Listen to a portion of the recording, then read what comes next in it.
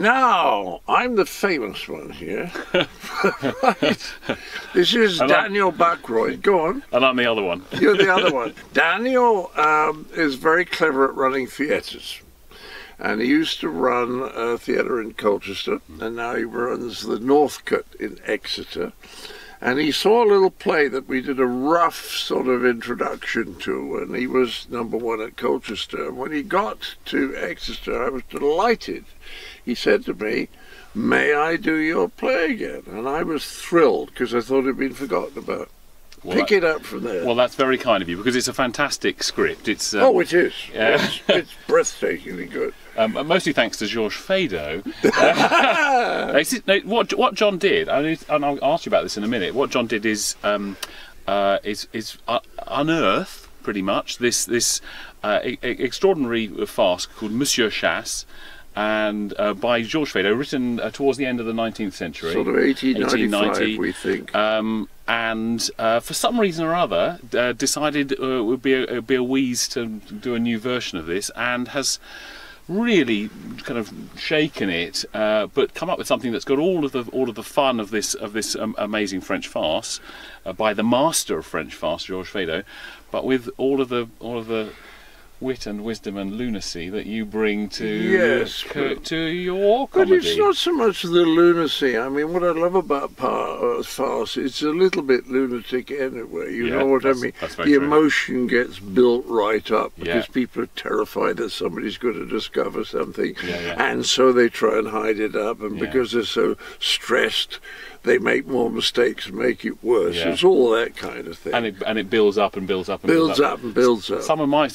I mean, we've been talking about your experience as a farce. I mean, some of my happiest moments in the theatre have been being surrounded by an audience watching a farce, because the gales of laughter. It really makes you feel that life is worth living when you laugh like that. Why is that? Because because it's terribly good for us when we laugh. That's very true. And you know, I don't think there's a great deal on the television at the moment that is really funny. A lot of it's clever and interesting, but a lot of older people say to me, there's nothing that makes me laugh the way that Fools and Horses did, or Steptoe, or Hancock, or some of these things, or Faulty Towers. Yeah, no, it's true. It's true. Well, it's got all of that, so that's why.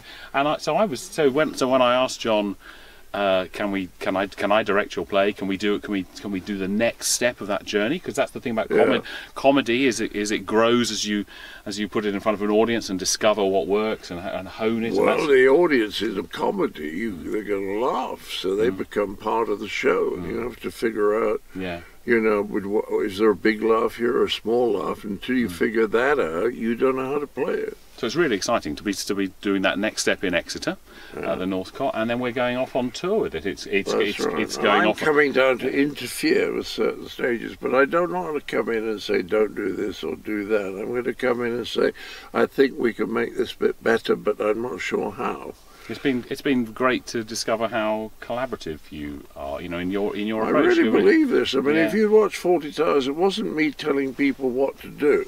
It was all of us, and Andrew suddenly saying, you know something, I don't think that line is right.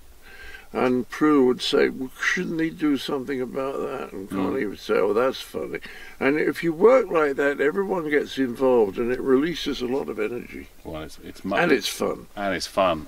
And if it's fun for the people who are making the show, 9 times out of 10, you're halfway towards communicating that to an audience. So tell us, why did you just suddenly decide at your tender age to make it your stage writing? I've been talking about finding a classic Feydeau farce since the middle 80s. Okay. And every now and again I've read one, and it's either one that everybody knows, and I wanted to stay away from that, or else it's one that isn't so well known for the perfectly good reason that it isn't as good as the others. And I found this one. I didn't even like the first act, but when I read the second act, I thought, wait a moment, and I read the third act, and I thought, this is a gem. I just have to completely rewrite the first act. And the embarrassing thing is that one person thinks the first act is better than the other, and I know it isn't, because I went to it because of the second and third act. Okay, brilliant. Well, it's fantastic. And you told me that some of your early experiences of seeing farce were in regional theatre, weren't they? Yes. In Weston-super-Mare? Was it, or elsewhere? Oh, no, you in won't London. believe this, but yes, I saw Servant and Two Masters in Weston-super-Mare before it became Two Governors. And then, as I think when I first got to London, I started seeing Feydeau's farces being done.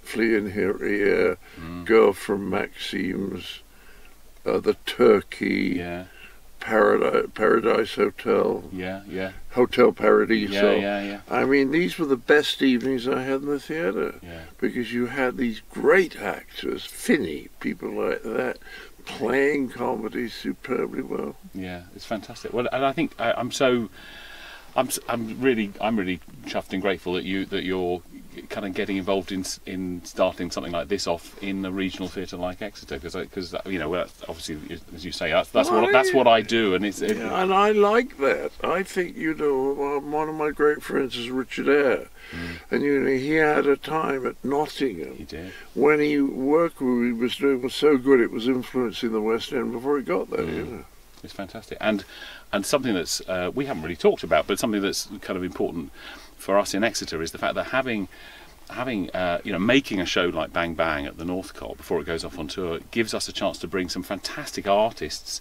to Exeter, and while they're in Exeter they can share their skills and experience with the young artists that we know that we're developing. There's something about walking into a theatre that I still find in a deep way touching, the sense that shows have been going on in that theatre for ages, and its connection with the community, and people come there because they get to know something about the theatre, and there's so little of that communal stuff these days that I think that when you're in a theatre you have an experience you don't have anywhere else.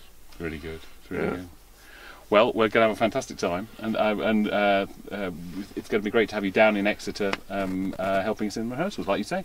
Pleasure. Nice to see you. What was the name again? Cheeky bugger. That was the cheeky bugger. Oh.